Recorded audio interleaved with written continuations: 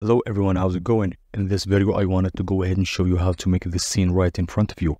This is mostly a beginner's tutorial and we are going to be mainly focusing on the environment and lighting. As always, we are starting with a base mesh to avoid the time of repetitive modeling. Now if this is interesting to you, feel free to follow along and you will find all of the necessary assets linked down below. We are starting with a base mesh from the 3D warehouse made by SAQU Studio, two-story house modern contemporary. Link down below. Import it as a Colada or as a SketchUp file using the SketchUp importer add-on. Doesn't really matter as long as you get a nice result.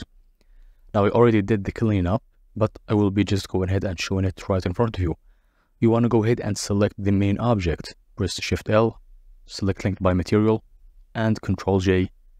Do the same thing for similar materials and join them if needed. This is mostly to get a single object with a single material. That way it's much better to work with.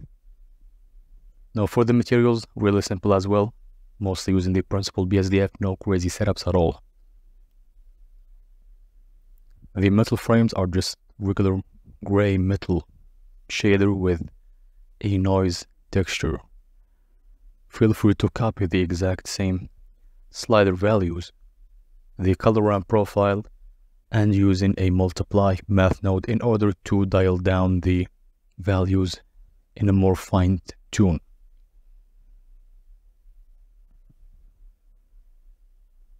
For the rocks, I'm literally just using all of the textures that came with the model. It's a real nice texture combination, although a bit low resolution, but really useful as well. The glass, really simple as well, regular glass workflow. And the wood, using the same wood texture that came in with the same color map plugged into the roughness and into the bump. Same thing goes for the concrete. If you want more details about this, feel free to let me down below. I might make a full video only talking about materials. Now for the beam that we have right in front of us, I have used the same albedo map as a displacement map, and I will show you how to do that in a second. Make sure that the geometry subdivide it until it looks more or less similar. Add a subdivision surface and add a displacement using the exact same texture. Go to the sampling and play with the scale. This will kind of blur out the texture and make it usable. So we have made a displacement without having a gray scale color displacement. Standalone map, that is. You know, this is really repetitive. I'm just fast forwarding this. I really don't want to show this in every single video, as we have already redigested this a couple of times prior to this. Adding our camera with the same workflow again, rotating it on the x-axis and positioning it 1.7 meters off of the ground, so around average eye level.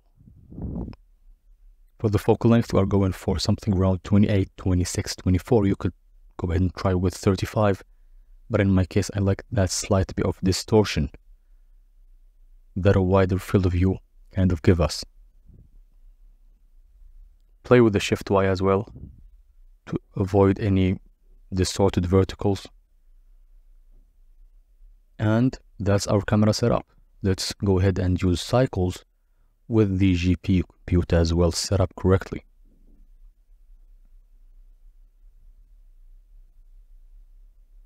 For our lighting, spoiler alert, we are going to be using the sky texture that we have used in almost every video that we worked on.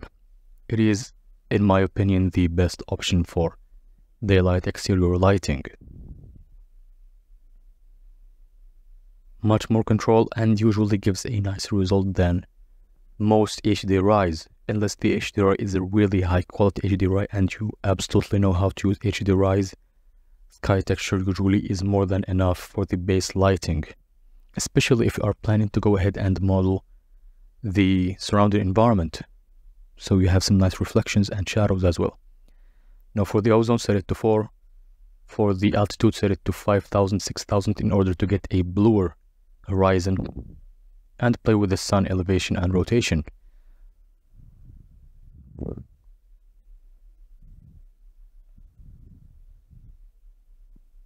I like to use AGX for the most part. It gives nicer colors and kind of reminds me of how V-Ray looks like by default. Now for the grass, I'm using a simple grass preset that comes with the Botaniq add-on. It literally just uses a regular old school particle system, so no geometry nodes for you to fiddle around with, unfortunately. But it does the job just as well, in most cases that is.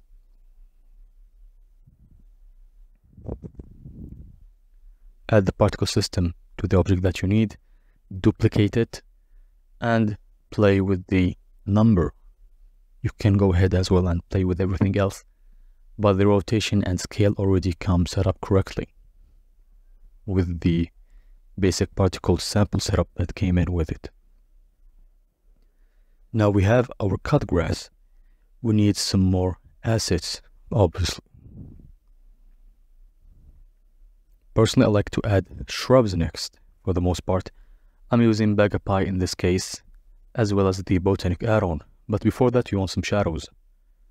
So I'm literally adding just a regular tree. It doesn't matter the quality of the tree, as long as it casts some really nice shadows. You can substitute this by using just a regular plane with an alpha map of a texture, but that doesn't give us as much control as we want typically. Now if the shadows are too much, select the leaves by going to the material and pressing select on the leaf mesh. Go ahead and select individual origins and scale them slightly. That way you can decide how thick you want your shadows to be and how much light you want seeping through. Now at this point, I'm just using the BagaPie assets in order to add some really nice shrubs, some really nice flowers, and just all around populating the scene with some really nice assets at the same time.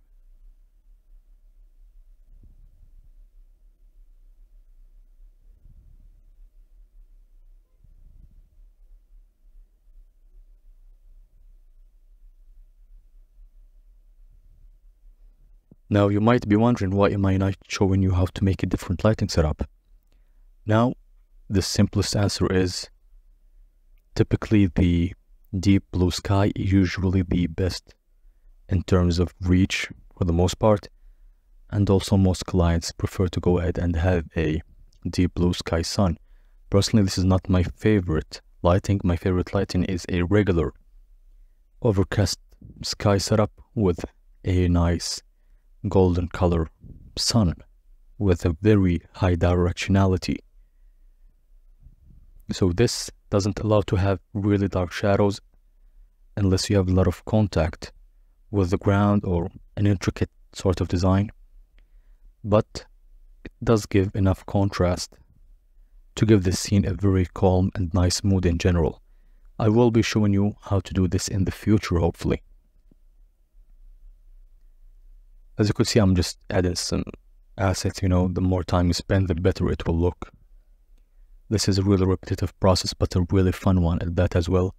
You need to have references. I'm working here without references. This is why some of my YouTube tutorials, most of them, don't look as good as my scenes that I share on Instagram, and that is normal.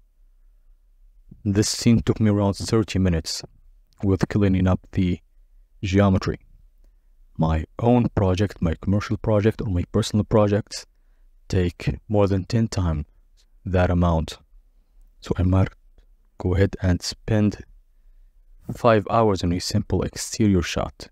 That is at least. Now as you could see, I am selecting the house here, going ahead and duplicating it and merging it so it is a single object. Make sure to shade flat and just position it where you want it to be. Go ahead and press Alt-D to duplicate it. This is nicer and way less heavy on the actual VRAM and RAM,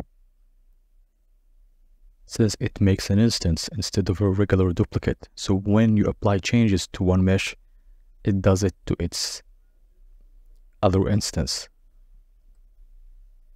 Just position them where they make sense. You can go ahead and use any other house model. In this case, it looks different enough from the different facades. This is why I just use it. If you have followed my previous tutorials as well, you can go ahead and duplicate the same exact meshes that we have worked on previously and just add them here. Now I'm just adding some trees from the BagaPie add-on. You can add trees from the Shaker, you can add trees from Max Tree. They are the nicest in my opinion, as well as Evermotion, or maybe just go ahead and make your own trees. Just use whatever you have access to.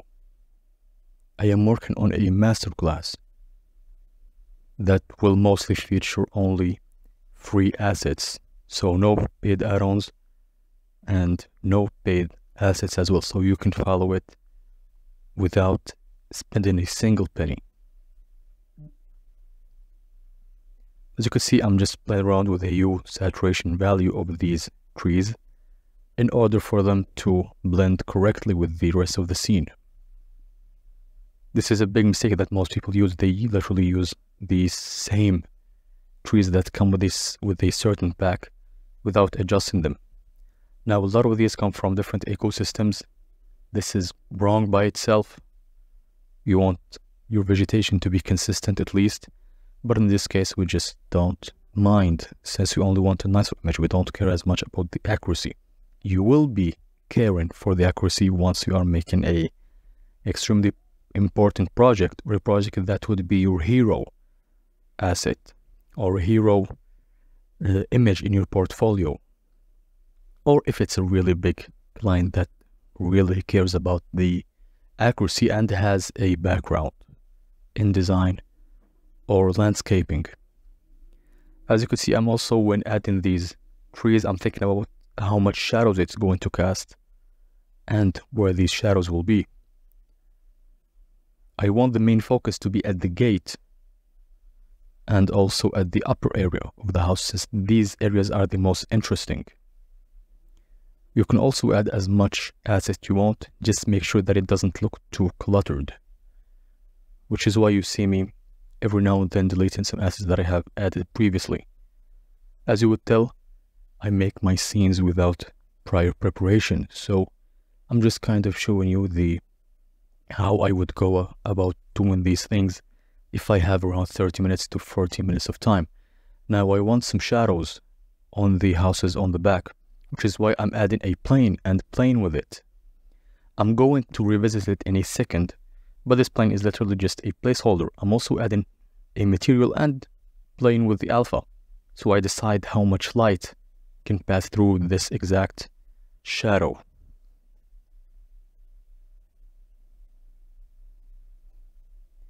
Playing with the sun intensity, I will be increasing it even more in a bit. Now after that, we want a different sky to see. Now I'm using I think it's called the Roosendahl planes from Polyhaven. You will find its link down below as well. And plugging it into a background node.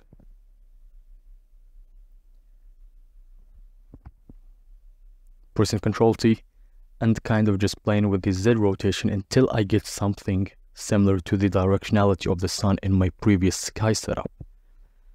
This will make sure that the clouds don't look off place and look more interesting. As you can see, it's really nice HDRI. It has a really nice cloud setup, and it's usually better than going ahead and using a simple image, but you can go ahead and do that in Photoshop as well. Personally, I prefer to do everything in Blender and only just some minor touching up in Photoshop later on, mostly colors. So add a light path node as camera and plug it into the mixer between our previous sky texture and our new HDRI. I have spent a fair bit of time explaining this in almost every prior video that we have worked on, so feel free to revert back to that if you want more details about this. As you can see, I'm just playing around, adding a hue saturation node, maybe upping the saturation a bit if you want a deeper bluer sky. Just make sure that you don't go overboard with it. or it will look out of place.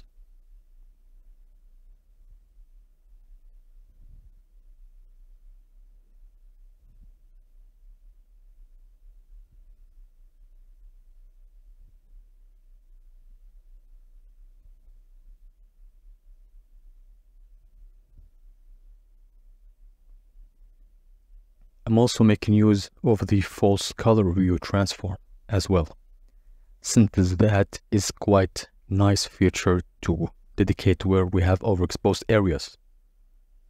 Adjust your lighting according to that, or maybe just play around with the exposure, which is what I did here.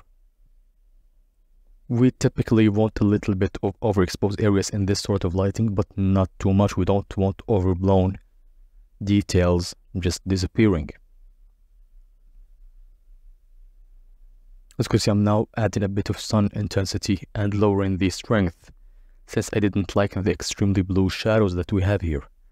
It's typically more realistic to not have absolutely dark shadows, but, you know, who cares about realistic as long as we want a certain effect. I mean, that effect can be done with adding some more contrast in post-production, but as I mentioned, I prefer to do everything in my CG software.